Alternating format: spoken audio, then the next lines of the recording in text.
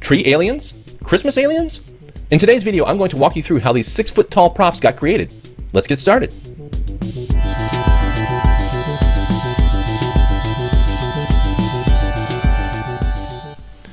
In a DIY home light show, you spend a lot of time planning and designing your props, and you want to get the most out of your displays.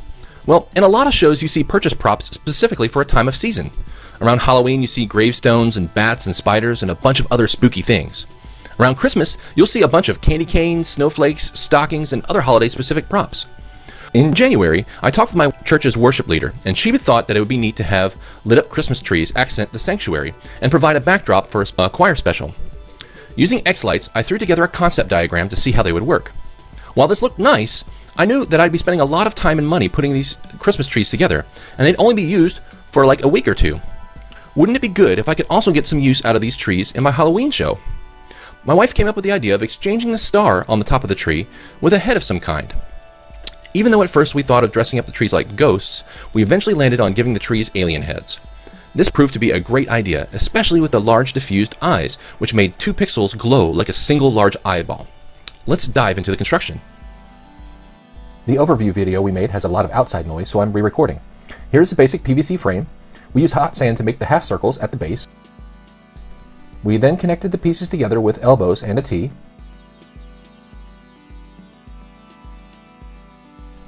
In the middle where we anchor the lights, we take 2 PVC caps, a PVC circle blank, and a metallic octagon blank, and drill a hole through the center. We then secure the sandwiched pieces together with a stainless steel screw and bolt. We'll then drill holes in the blank to zip tie the light strips.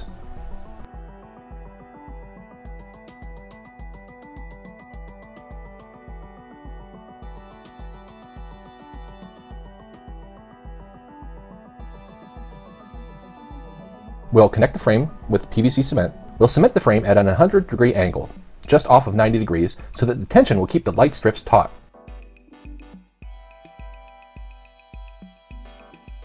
We'll put the final cap on. And lastly, we'll sand down the frame with a 220 grit sandpaper so it'll easily take the black paint. Here I'll show how I made the PVC curves for the base of the tree. This particular footage was from forming the driveway arches. The main differences are that in this video I'm forming a 10-foot section of PVC, while the base of the tree was a 5-foot PVC semicircle. Also, the form you'll see in this video are boards nailed together, but the form that I used for the base was a large plywood sheet with screws strategically placed in a tight semicircle. Using 3/4 inch PVC, I measured enough playground sand for 4 5-foot lengths of PVC. I then put the sand into a disposable lasagna tray and baked it in the oven at 450 degrees for 2 hours. Once the sand was baked, I capped off one of the ends of the pipes and poured sand into the pipes. I used thick gloves to protect my hands. The reason I poured sand is that filling the PVC inside and bending it, rather than heating the PVC from the outside, will prevent kinks in the pipe when forming. When the pipe was filled, I taped it off with duct tape and put it into the form. The form is a set of screws that I put into a wood base on either side of the pipe to hold the pipe in place while it cools. I'd also like to note that you need to make your form into a curve just a little tighter than the arc that you're planning. When the PVC cools, it will want to pull back a little. Lastly, I wait for a few hours till the new arch takes hold. Once the frame was assembled, we created the top held together by 2 PVC caps and a PVC 4-inch round blank with 3¼ inch metal octagon blank below it. I also found at Home Depot a thicker, more durable external round blank that didn't require the metal octagon to support it below. In order to line up the holes, I printed a paper protractor the size of the blanks.